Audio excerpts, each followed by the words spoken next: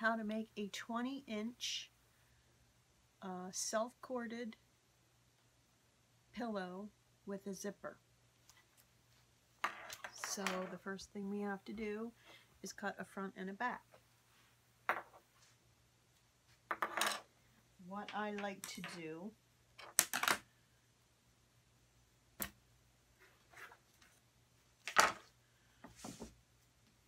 since it's a 20-inch pillow, I like to measure up just about 20 3/4 inches up, because I use feather inserts and I like my pillows to look full, so I don't want my pillow form to be so loose. So if you have an 18-inch pillow, you could cut it at 18 1/2 or 18 3/4. I always find when I cut it an inch bigger than the pillow, my pillow could look a little flat, and I like it to look a little bit full. So that's what I'm going to do. I have it marked here at 20 3/4, so I'm going to make my line, and I'm going to go down here at 20 3/4. And I know I'm a little far away, but that's what I'm doing. I'm marking at 20 3/4, the straight edge of the table, straight edge of this side of the table, selvage of the fabric.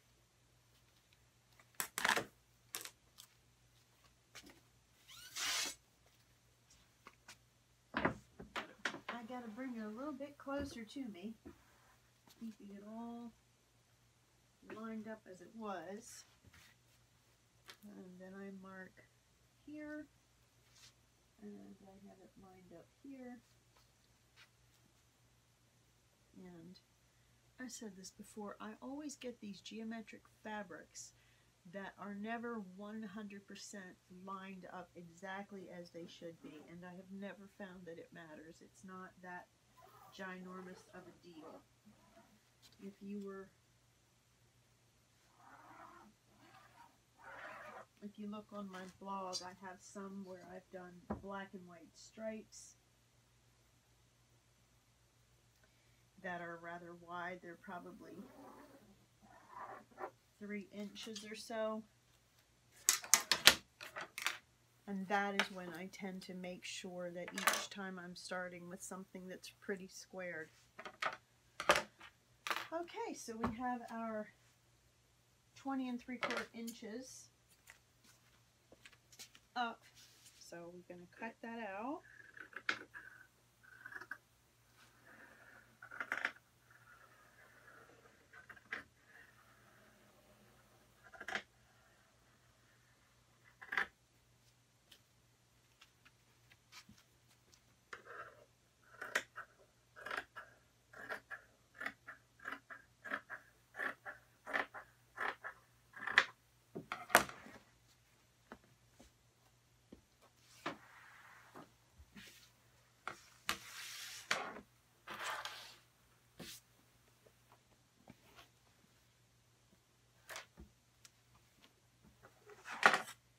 Now I need 20 3/4 inches going in this direction.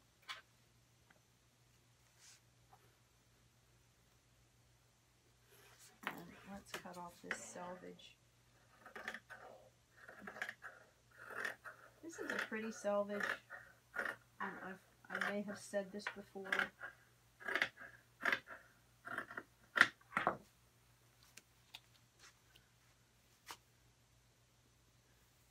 But you can use this as a trim on something. So you can save it. But that's for another video. So we're going to mark in 20 3/4.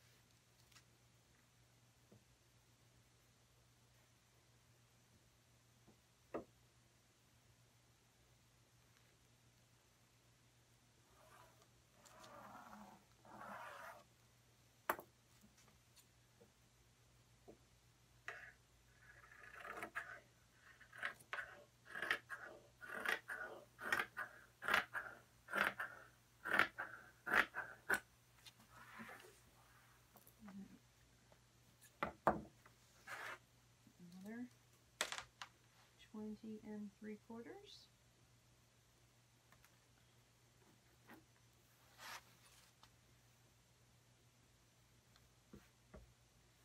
Like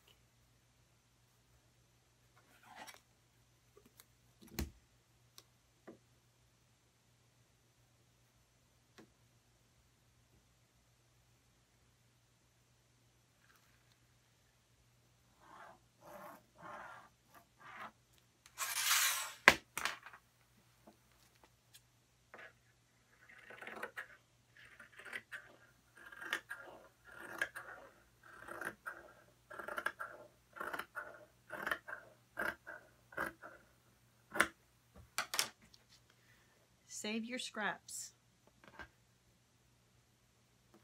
You may have enough if you make a few pillows to use these pieces as the back and do an envelope style.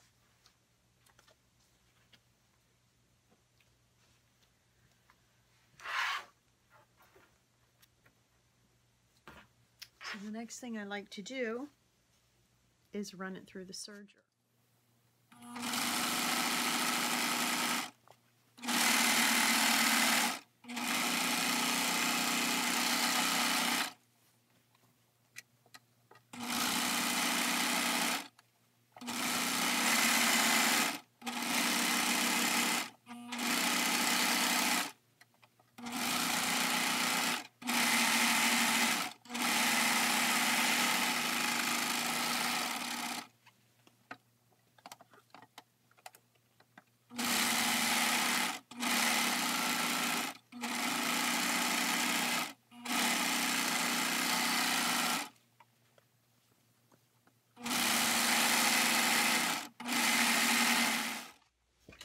Okay, we've got all of the sides serged. Now let's go over to the sewing machine and we will add the piping. Okay, now you could certainly pin this welt cord to the outsides if you would like to, but there really is no, that's not true. If you want to, go right ahead. I just don't do that anymore. And I'll cut off the excess at the ends. So I start, you can start anywhere on any side that you like. If you have a pattern and you know that the zipper is going to be on the bottom, I would not necessarily start my cording on the bottom because there tends to be more bulk in the seam when joining these two ends where they meet up. And I don't like to have that in the same position as my zipper. So we're going to, and I start in a little bit, about 1.5 inches from the end of the cording so that at the end I can fiddle with it and manipulate the two pieces together. So needle down, keeping the raw edges of the cording with the raw edge of the pillow side, we will stitch it in place.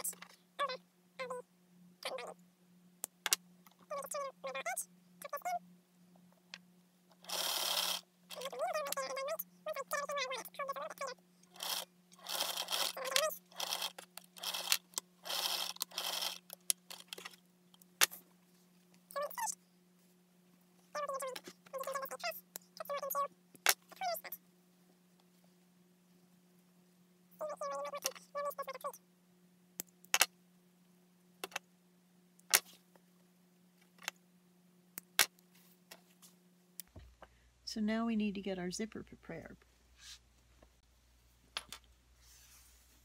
Okay, I have cut a zipper to the dimensions of the pillow. Now I need to put on the zipper pull.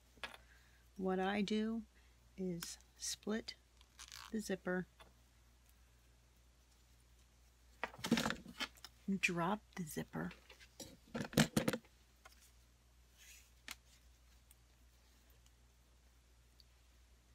slide the pull tab on one side,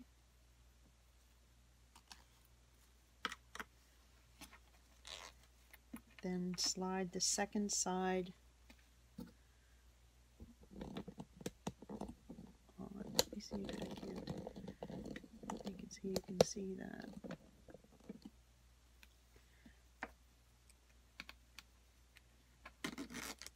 Once the zipper is on, I like to secure the ends so that I don't have any little unhappy accidents.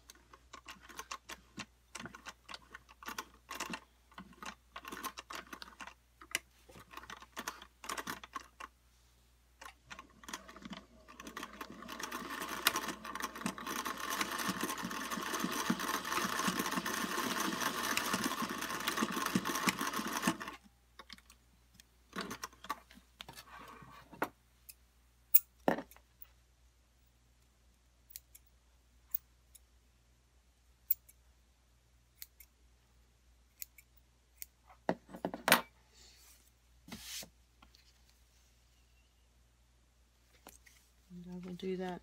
And I have also found that it sews through it better with the zipper teeth facing the feed dogs. And sometimes I have to give it a little bit of help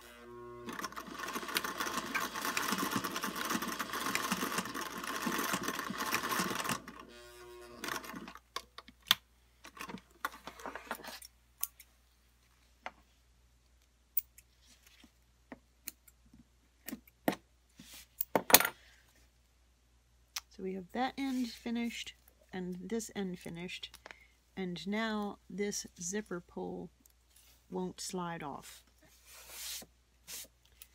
Now we're going to pick a side for the zipper, and as I said earlier, I like to choose a side that doesn't have any other things going on. This side does not. This side has a seam right here in the piping. This side has the join of the piping and is kind of bulky. And this one has a join where it's bulky. So luckily we have one whole side with nothing, and that's where I'm going to put the zipper so that I have close contact. Now, right sides down,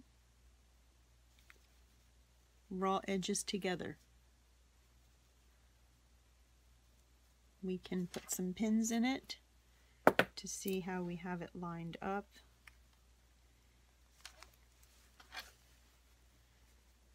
Pin it at that end. Pin it at the far end. And see that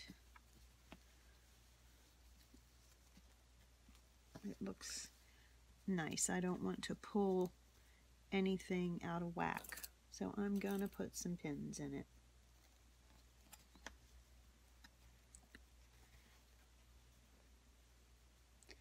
Pins just keep me going where I need to go, and it does not matter to me the extra steps. I'm enjoying this, and I mean, if you aren't enjoying the sewing, don't be doing it. But it is fun. So the extra pins are fine for me. Pin to the top, pin to the bottom, meeting in the corners. Get rid of this little extra threads. And keeping my zipper foot on the machine,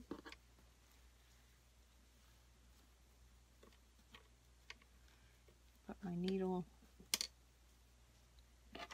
down, going forward. Let's go forward a couple, and let's go backwards a couple. And now I can take that first pin out.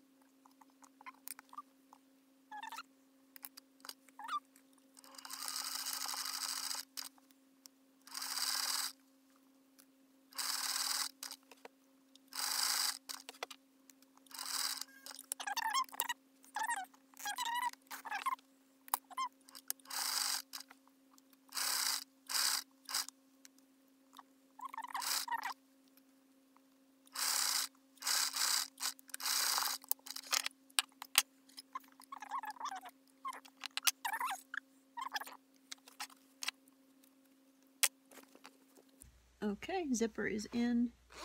It works. So now we're going to give it a bit of a press.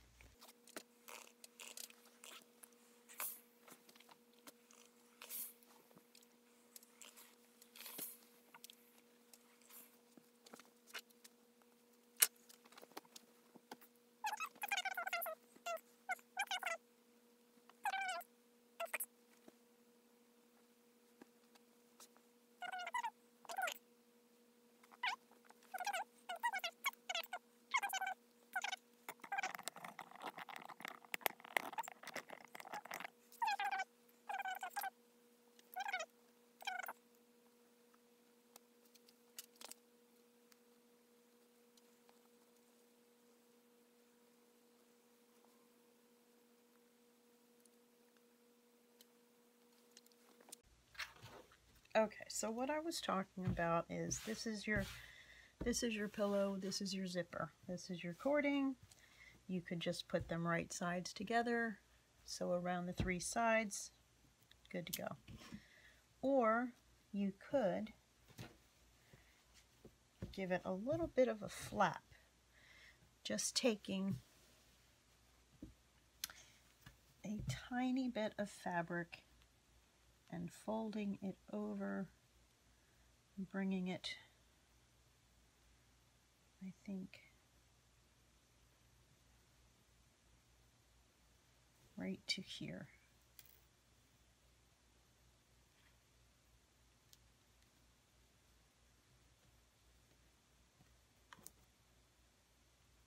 And pinning it to the zipper tape underneath that we already stitched on.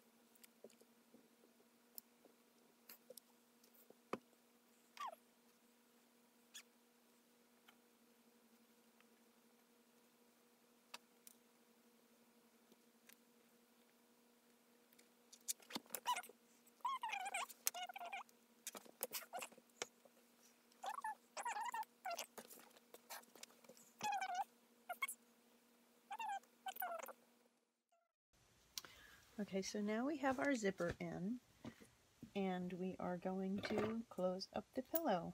Easy peasy. You tidy up. We're going to start with this corner, and I will pin in this corner. And I will put a pin in the center. We'll go around to the next corner, matching up that one, this one, pin, and pinning in the center.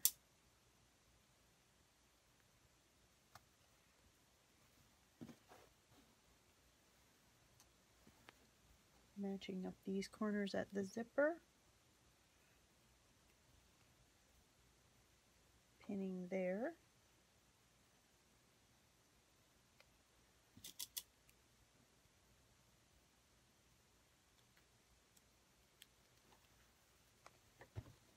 And pinning in the center again. So I have a pin at every corner and one in the center of every side. And I'm going to start at this top zipper. And I put them pins. I like to put them, I like to sew with the piping on the bottom, so I put my pins in backwards, so I'll fix that. That's not that many to take out. Now, let me see if I can't get you really close as to how I do this zipper.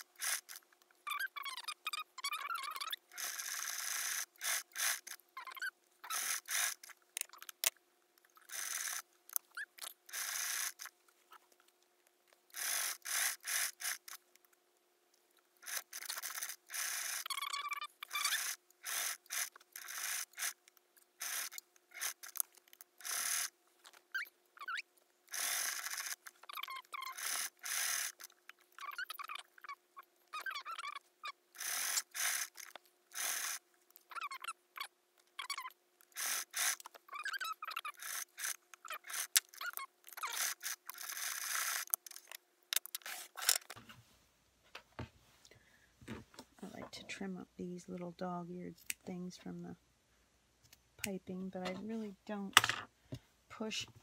I'm not going to trim these corners right now. That kind of helps to fill the corners from the pillows if the pillow doesn't.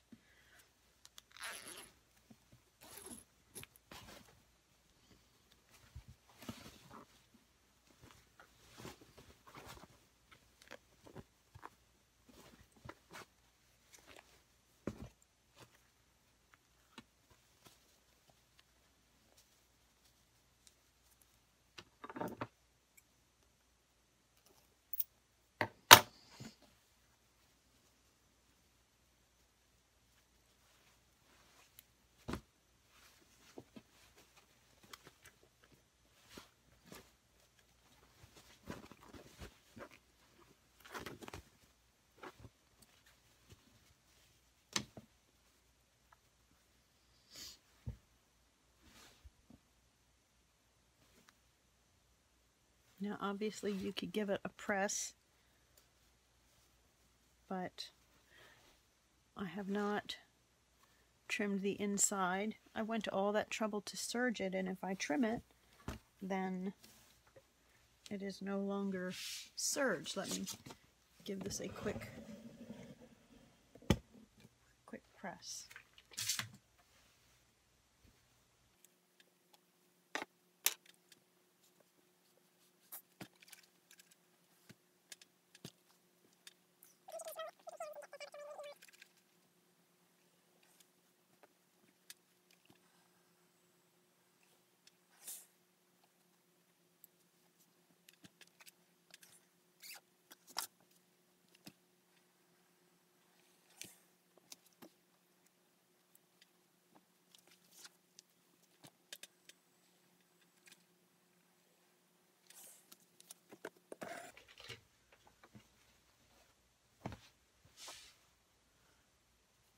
That's it. Let me show you what it looks like with a pillow in it. I'll be right back.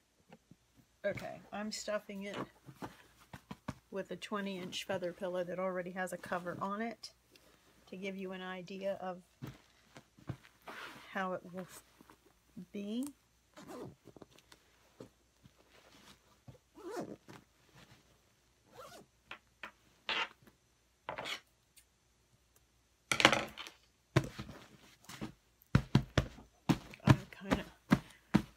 Would work them.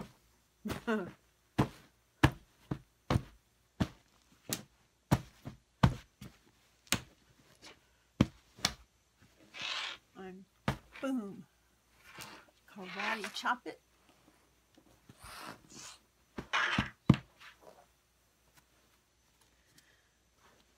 You have a zipper on the bottom. Nice and full.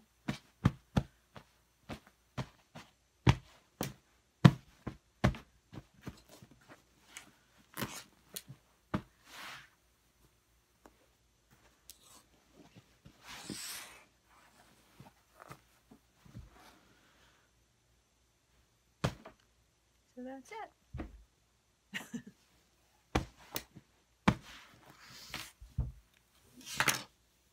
Guys, I hope this tutorial was helpful in some way on making a pillow with a zipper and some cording around it. There are a number of ways to do that. You don't necessarily have to have the corners as square as I had them. I can show you different ways where you can sort of make a more pleasing curve.